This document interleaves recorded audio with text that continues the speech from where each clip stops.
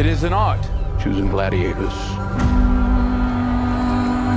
They're usually prisoners of war. I claim this city for the glory of Rome.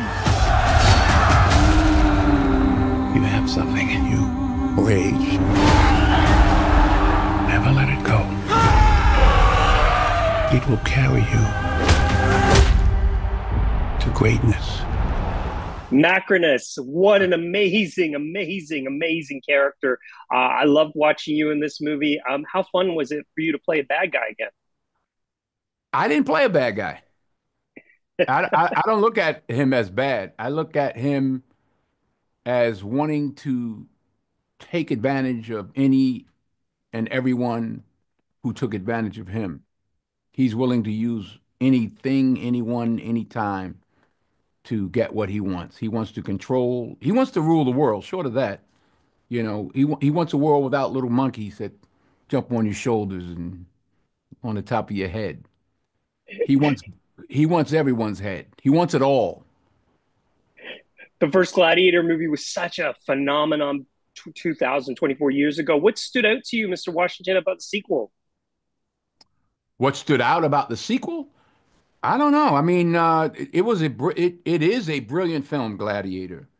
I found out last night that wasn't Russell's hand brushing across the wheat in the original Gladiator. He didn't want to do it or something like that, and really got somebody else's arm in there.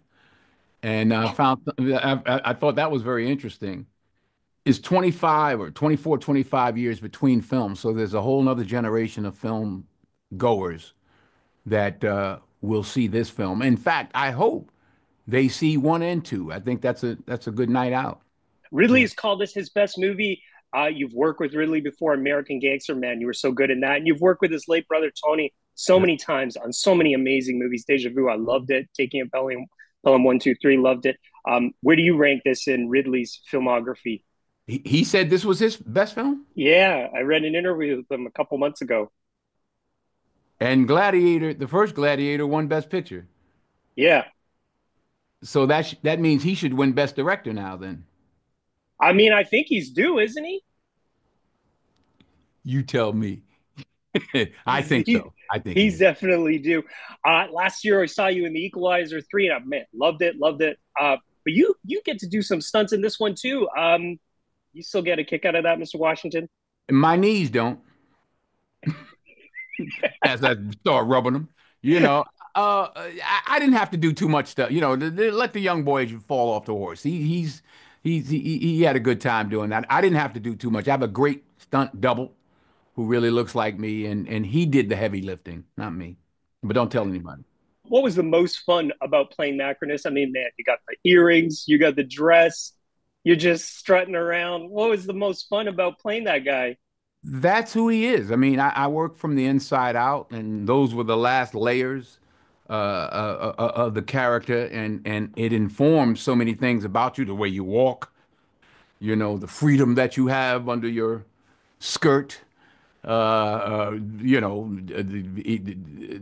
never had 10 rings on in my life, and sometimes 12, but it was fun for me, and I guess that's what you're feeling.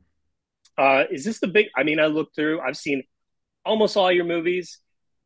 Is this the biggest one you've ever worked on? This got to be the biggest one, biggest right? budget for sure. Yeah, I mean, I don't know how much they spent, but with the strike as well, I know we're way up there. Definitely the biggest film I've ever done. What was it like for you to walk on these sets? I mean, I went to the Coliseum this past summer in Rome, and man, I just marveled at it. I mean, I know Ridley built a lot of these sets from the ground up, and you've got thousands, I imagine, thousands of extras. Yeah, he built Rome and peopled it. And it made our job as actors or else speak for myself, made my job much easier. Real quick before I let you go, Paul, can you say something quickly about him taking over from Russell? Did a brilliant job. Great young actor. Sky's the limit. I know great young actors when I see them. He is one of them. And I look forward to watching him take over. I own you now. But whose head could I give you to satisfy your fury? general will do. Rome has taken everything from me.